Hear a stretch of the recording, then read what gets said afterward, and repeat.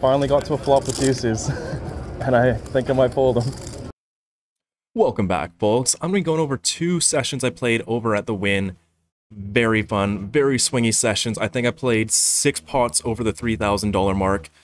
No shortage of action, and I also got put in a really rough spot on the flop with bottom set. And you'll have to see if I'm able to get away from it in a set over set situation. All in all, a lot of fun sessions as well. I'm going to try something a little bit different for the next 2, maybe 3 videos. I'm going to go faceless for the hand analysis, and comment below which one you like more. Whichever one gets more votes, I'll stick with it for a little while. But that being said, let's get straight into some hands.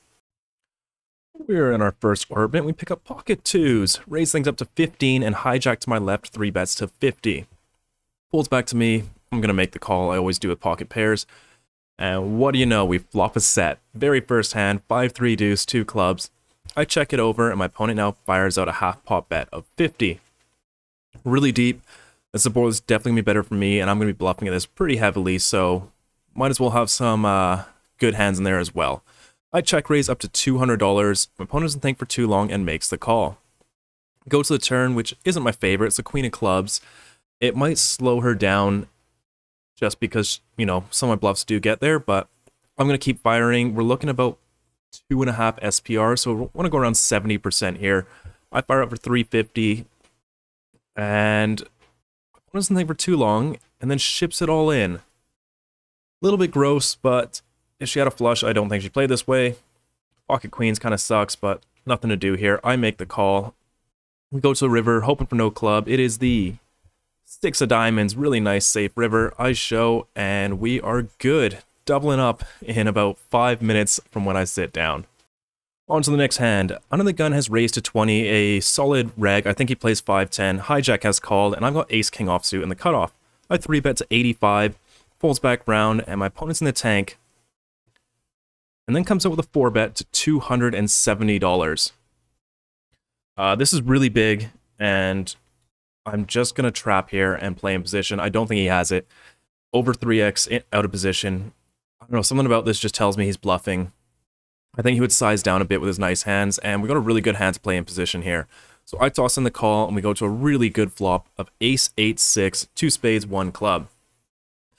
This is not a range bet flop for my opponent, right? The 8 and the 6 are kind of middling, so in between 9 and 6, it's not that great. I'm going to have a lot more hands that squeeze here that are going to connect with this board, so I expect to see him do quite a bit of checking here, but he does fire out for a small bet of 125. Raising's definitely not out of the question. But I'm just going to go ahead and keep trapping because I think he's just full of it here. So I make the call. We're off to the turn, which is the 5 of spades. A card that's going to be way better for me than him. Because the ace of spades is out there, it's going to reduce his flush combos by a ton. I'm going to have way more flushes, way more straights, way more sets than he is. So the board's getting really dicey for him. So when he checks it over, I want to get it all in here by the river. And SPR is looking around 1, so I want to bet around 40% here. I think I sized down a little bit too much to... Oh no, 350. I nailed it. Beautiful. I love that sizing. So I fire up for 350. My opponent makes the call. Off to the river. It is the 7 of clubs, a card that can be way better for me than my opponent. But now my opponent's in the tank. And he's tanking for a couple minutes. And then goes for the lead. $700 all in here. This is just terrible from his point.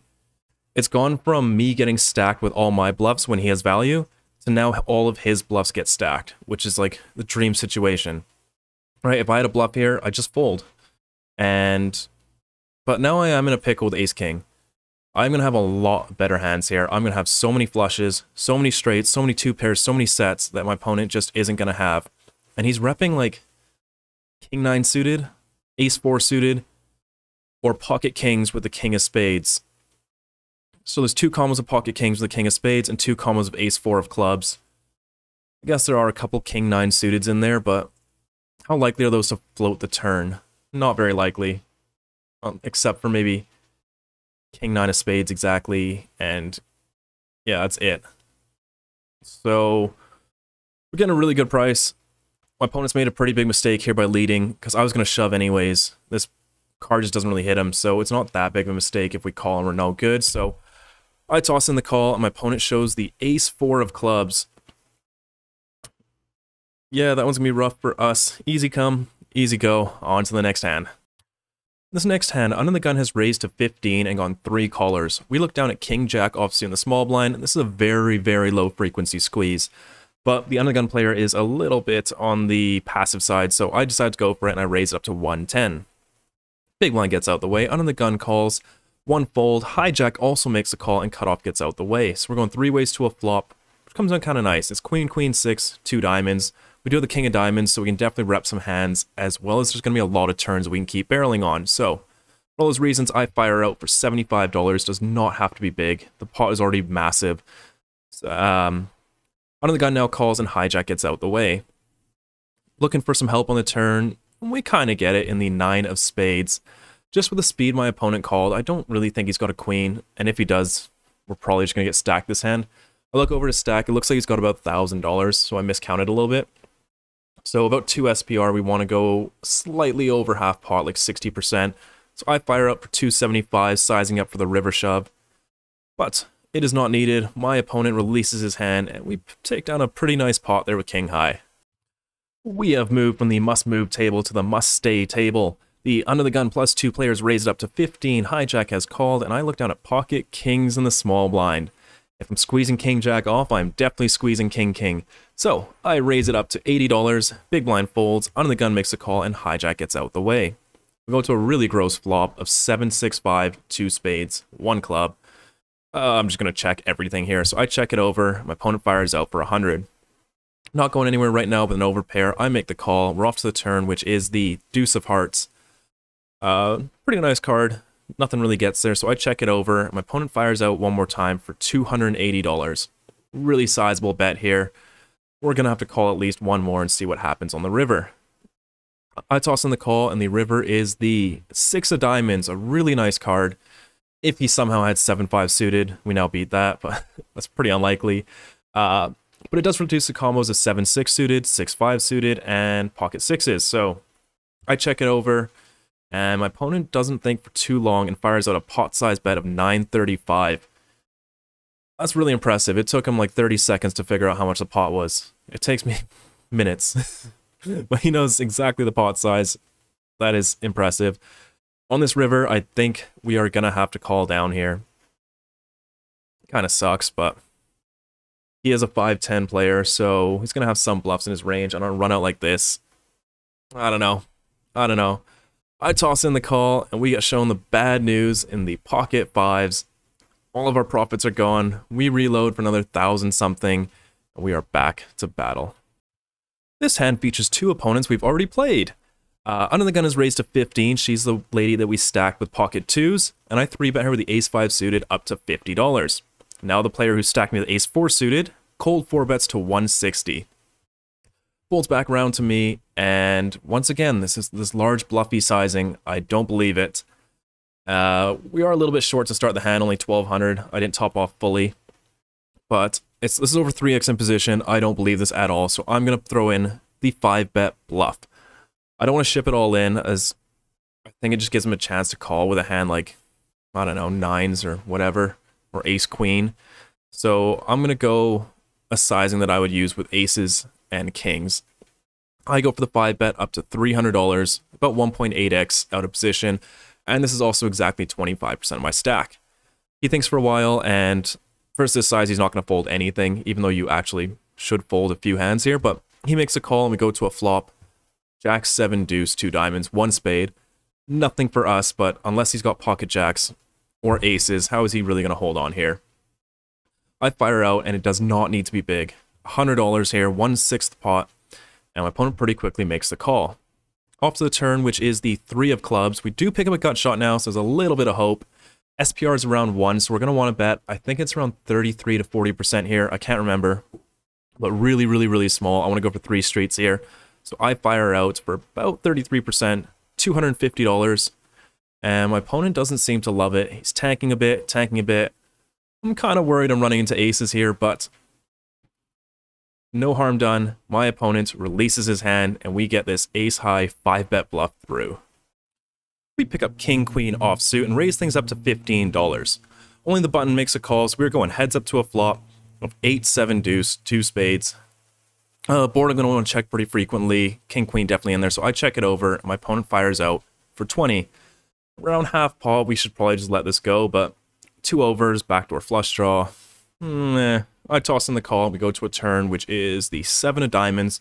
The card is going to be way better for me than my opponent. I check it over, and surprisingly, bets out for $30. And this feels weak. This feels like a bet to get to showdown. It's also a really bad card for him. I'm going to have a lot of trips here. So I decide to turn my hand into a bluff and raise it up to 120. Opponent doesn't think for too long, and then makes the call. Off to the river, which is the 9 of clubs. No help to me. And yeah, I still think he's really weak here. I think maybe he's gone 8. Maybe 8-9, but that's it. I just don't see him having a very strong hand here, so I fire out a very large bet of 315 and put my opponent to the test. Now, my opponent does not love it. He's in the tank for a while, thinking it over. A good minute or two goes by. Finally, my opponent decides on a call. King, queen is no good, and my opponent rolls over the pocket 6s. Oh dear. I knew he was weak, but I did not know that he was going to make a hero call like that. Very nice by my opponent. Okay, we were playing against the exact same opponent. This is maybe a few orbits later, but middle position raised to 20. I 3-bet pocket queens up to $80 here. And now my opponent puts in the cold 4-bet, but it's only to 180. Folds back around, middle position makes a fold, and if this was like 3x, I would just muck this against this opponent. But versus this sizing, we can easily set mine here.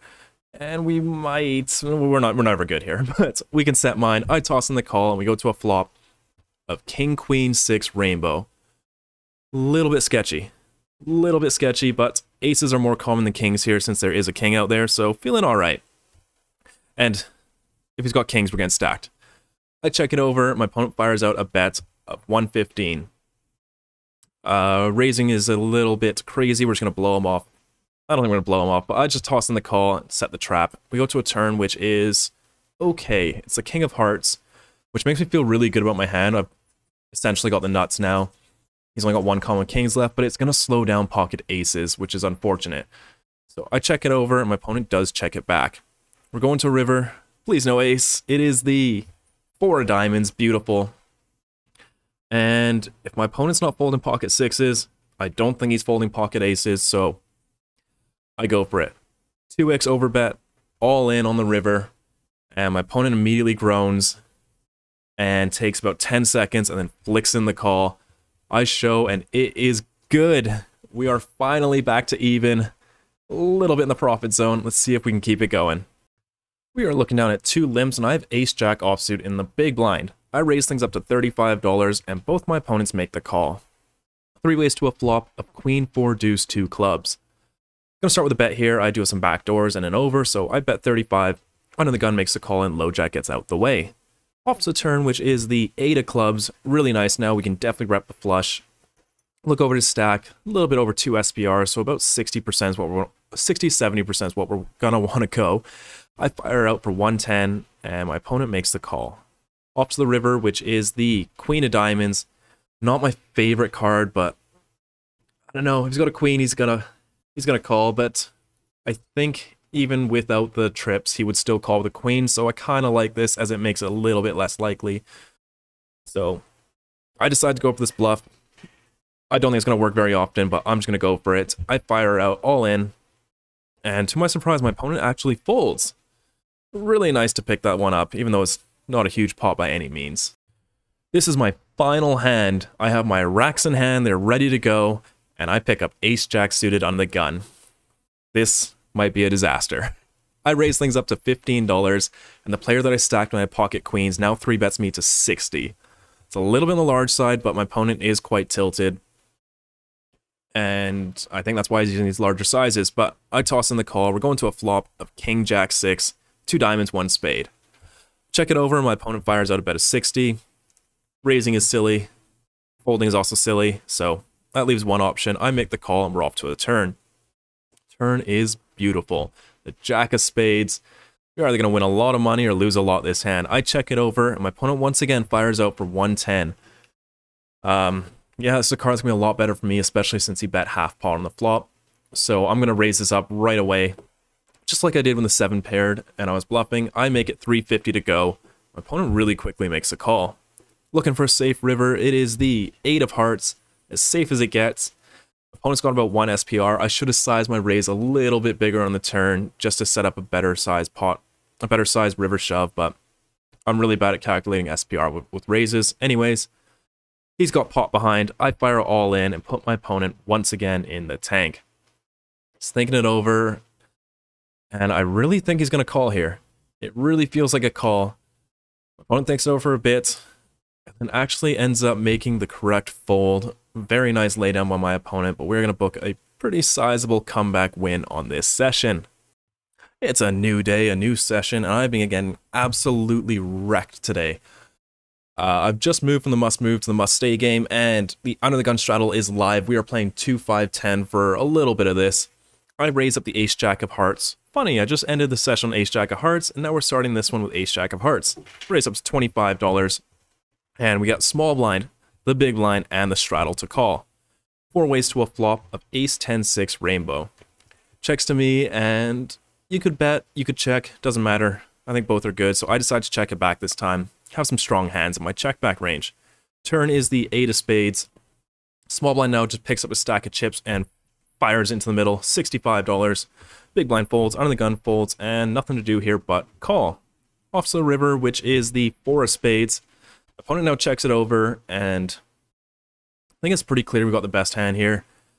How much value can we get, though? I don't know. But I have been showing a lot of bluffs, and maybe my opponent will think I'm bluffing, so I fire up for 200, and I get snap called. I'm about to show my hand, and then my opponent rolls over Ace King.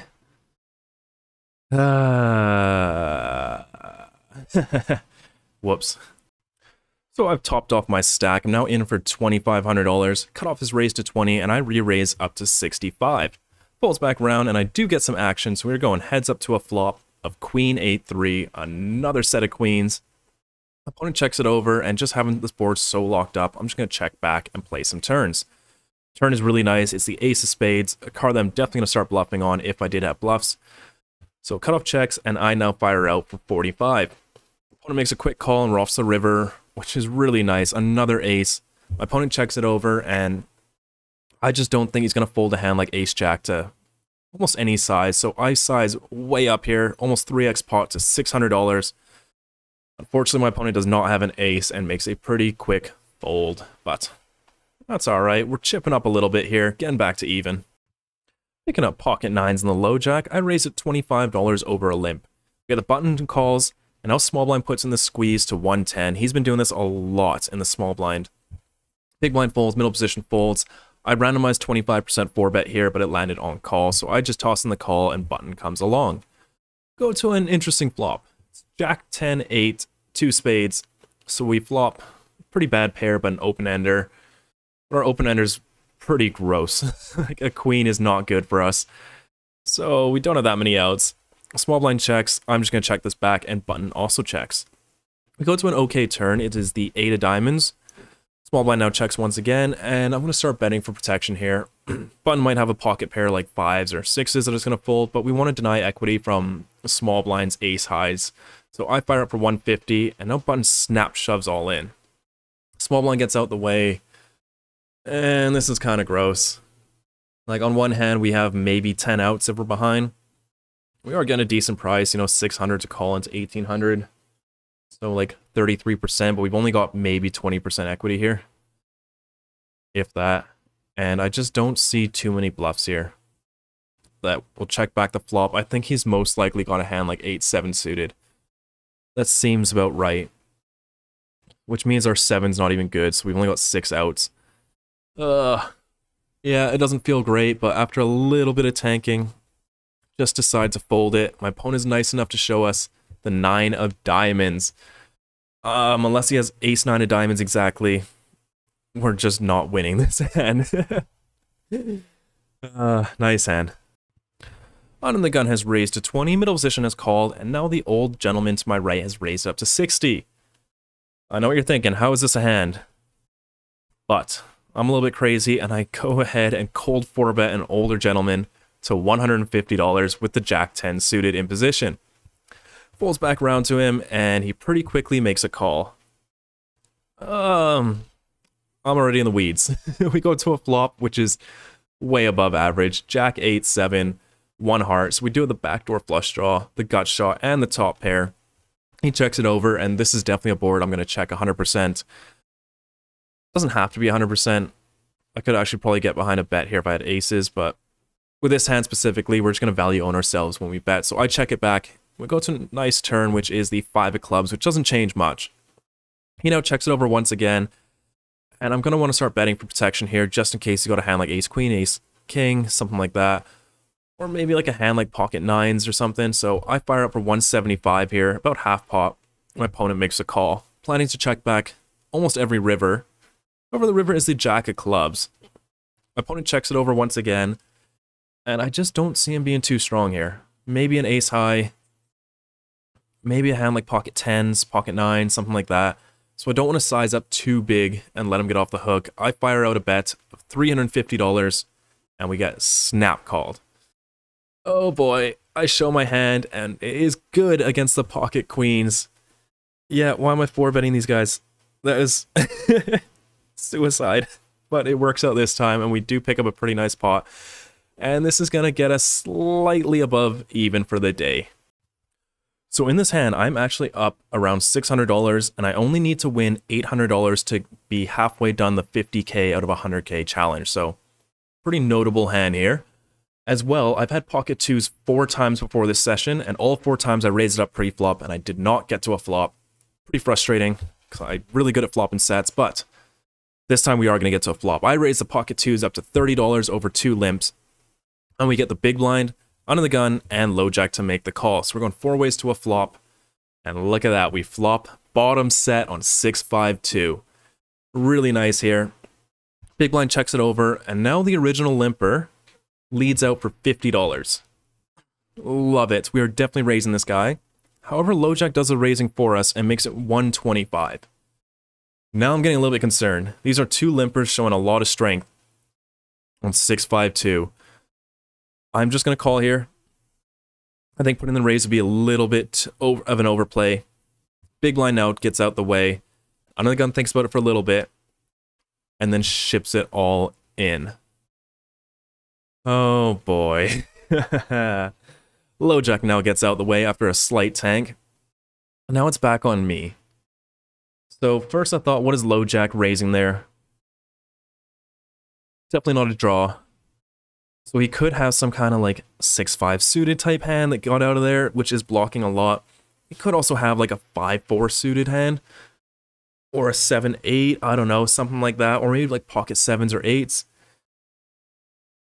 All in all, I'm just not going to put too much of my thought process into his removal there. But now under the gun is now shipping all in. After he's been raised, the original raiser has called. And so I start thinking about what hands he could have. He's never going to limp 3-4 suited. So the straight is out of there. Is he going to have a hand like 7-8 of hearts? I think he'd raise that pre-flop. And I just don't think he'd go too crazy with it. He can just call and close action. So I start going through all the hands he could have. And, you know, just that open limp is just always small pocket pairs. And I lose to 5s and 6s. This sucks. This really, really sucks. But I think it over. And I just don't see any way that I have more than one out here. I just don't see it. So I make a really, really tight fold. I chuck my pocket twos in the muck, and my opponent is nice enough to show the 5 of diamonds. We got away from set over set. I cannot tell you, that is such a good feeling. Even though it wasn't going to be a huge pot or anything, like not a huge mistake to call, it is still really nice to be able to get away from that. We are playing our last orbit before I head off for dinner. We're looking at 2 limps, and a very, very good 2-5 reg has raised up to $30 in the cutoff. A small blind has called, and I'm going to squeeze the ace-king suited up to $150.